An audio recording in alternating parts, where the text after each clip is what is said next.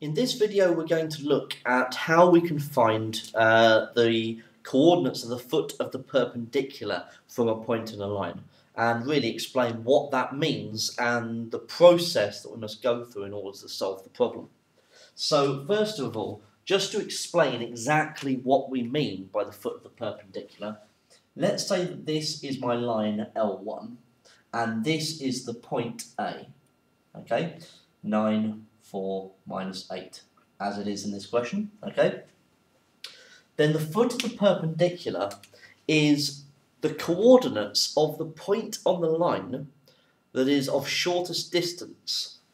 So the shortest distance from A to the line will be a point, say here. Let's call this point P, such that that line will make a right angle, okay? So that is the shortest distance from A to P, okay, which will make that right angle, and the coordinates of P is the foot of the P is the foot of the perpendicular in this case. So how do we find these coordinates? Well, once we've designed that P should be the letter that we're looking for here, according to the point we're looking for, we can say that P, because it is a point on the line L1, we don't know the specific coordinates, otherwise this would be easy, we just reel off those points, that coordinate.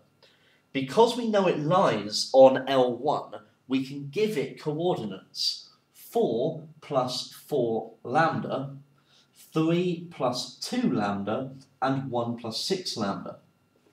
Now the reason why we can do this is because there will be a lambda, a value of lambda, such that P is this point that we are looking for. So in effect what we're doing is we're trying to find the lambda that will work for this problem, okay, that will give us the point P.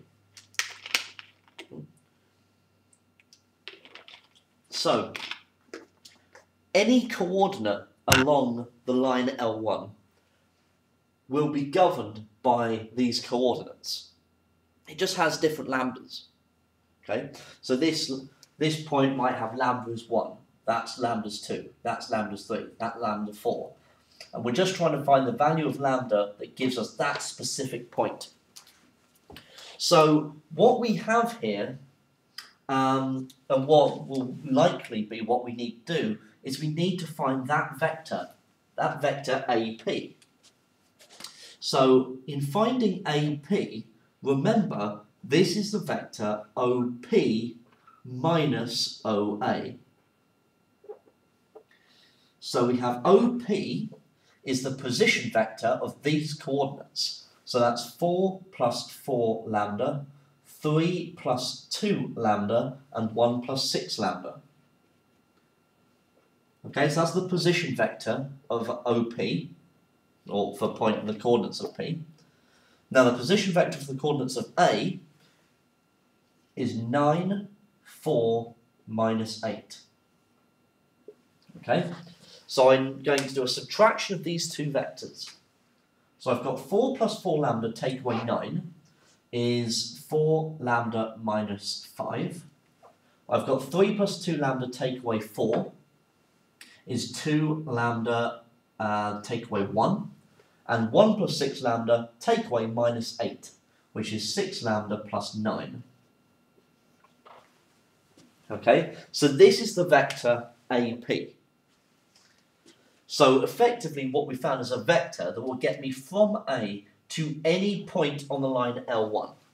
Okay, but remember I'm trying to find the specific lambda that will nail me that vector in particular. Now there is this special property between that vector and that line, and the property is that they meet at right angles. Now in a previous video you should have seen that the scalar product can be used to show that two lines are perpendicular, that they meet at right angles. So what we need is the vector AP such that when I use the scalar product and dot it with the direction vector of L1. Remember, we use the direction vector, not the position vector, okay? We want to know the direction of the vector, so that's 4, 2, 6. When I dot it with that vector, I need to get 0.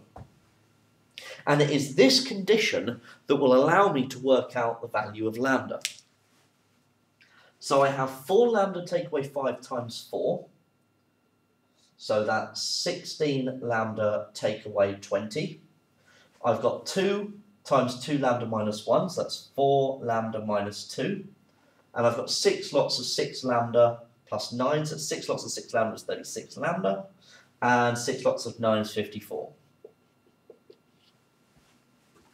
So I need to tidy this up. I've got 36 lambda, 40 lambda, 56 lambda. Take away 20, minus 20, take away 2 is minus 22. Add 54 is 32. So that's minus 32 on the right hand side. So lambda is equal to minus 32 over 56.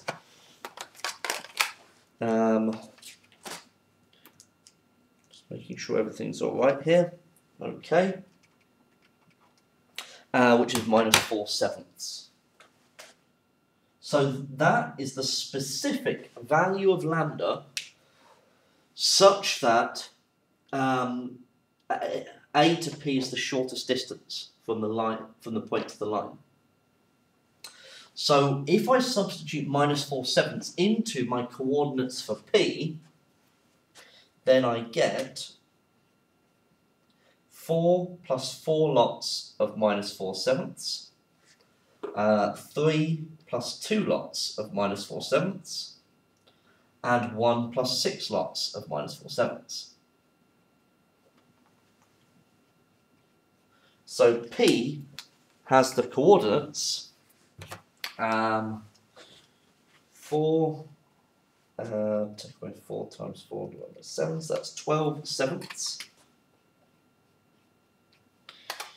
3 plus 2 times minus 4/7 is 13/7.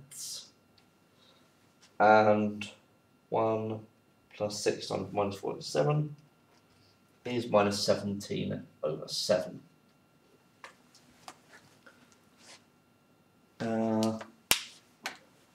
Hopefully.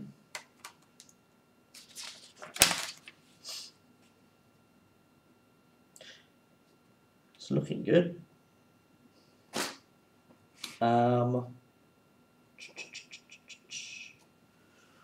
Minus 16/7.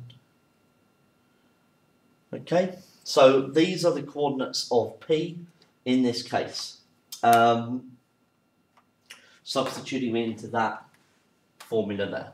Okay, that coordinate, those coordinates there. Okay, so that is how we find the foot of the perpendicular. And in the next video, I'll show you the extra bit that will allow you to find the shortest distance between a point and a line.